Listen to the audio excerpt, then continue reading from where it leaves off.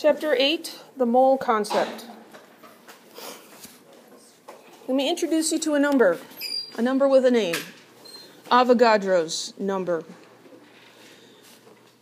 Atoms, as I think we understand, are too small to even see, and so they're much too small to count, right? It's hard to count something you can't even see. So instead of counting them individually, we count them in groups. And this may seem a little strange, but we do this in everyday life. We count a lot of things in terms of dozens. Eggs are sold by the dozen. It's hard to go and just buy 3 eggs. They're going to sell you a whole dozen or maybe a half dozen of eggs. Donuts come in dozens, etc. Another unit like this that's a counting group is gross. Does anybody know what a gross is, besides being gross?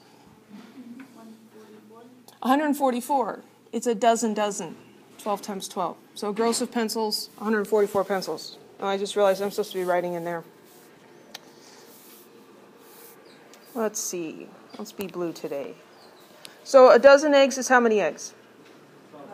12. And a gross of pencils is 144. How many pieces of paper in a ream? 500. So we count other things in groups too, because who wants to count 500 pieces of paper, right?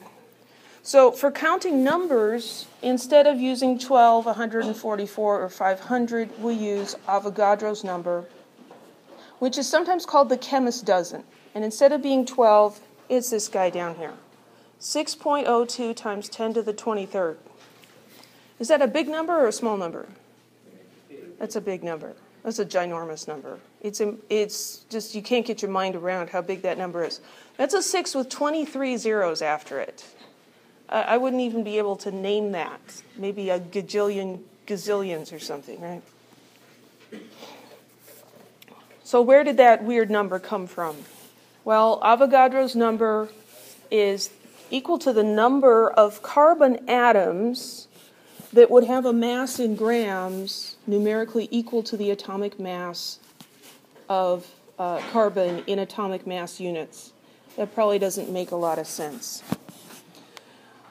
Avogadro's number of carbon atoms weigh 12.01 grams.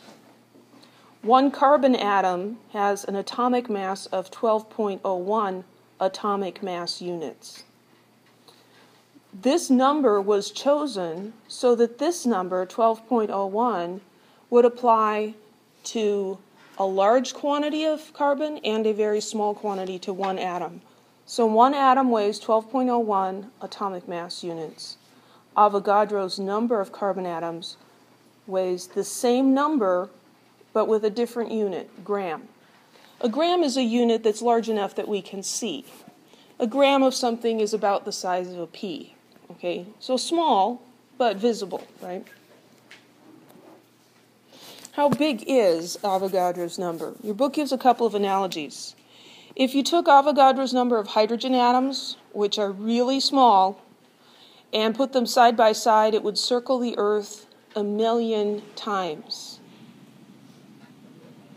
Those aren't even dust particles. Hydrogen atoms, side by side, would circle the Earth 1,000,000 times.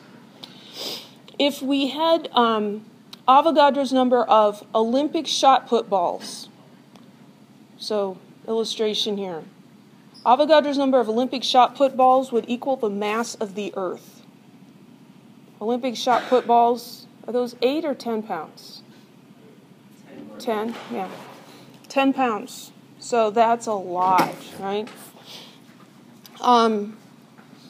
If we took the volume of Avogadro's number of softballs, that would be about the size of the Earth. Have you guys been outside of California? Yeah. A lot of Californians haven't. And why leave, right? We've got everything we need here. We've got mountains, we've got big cities, we've got small towns, we've got deserts, we've got the ocean. Who needs to leave? I grew up in the Midwest, and we drive to Minnesota once in a while. And when you drive halfway across the country, especially if you have several children in the minivan, you realize how big the country is, because you can drive all day long, and it feels like you didn't get anywhere. And that's only a fraction of going across the Earth. So, you know, the hydrogen atom's going 1,000,000 times around the Earth. That's just insane. So, bottom line, Avogadro's number, a really, really big number. It's a number you need to memorize. 6.02 times 10 to the 23rd. Very important number. Okay, so a couple questions. What is the mass of one phosphorus atom? We're all looking at the periodic table, and we should be. So under phosphorus in the periodic table, it says 30.97. What's the unit there? AMUs. Gram was a good guess. You got a 50-50 shot. Atomic mass unit or gram, right? This is the mass of an atom, so we use the atom mass unit, atomic mass unit. What's the mass of Avogadro's number of phosphorus atoms? 30.97 grams. So one phosphorus atom has a teeny tiny mass. Atomic mass units are just ridiculously small. But if we get Avogadro's number of these atoms, it's large enough that we could see it and do something with it. And so that's part of why Avogadro's number is what it is. It becomes very useful that way.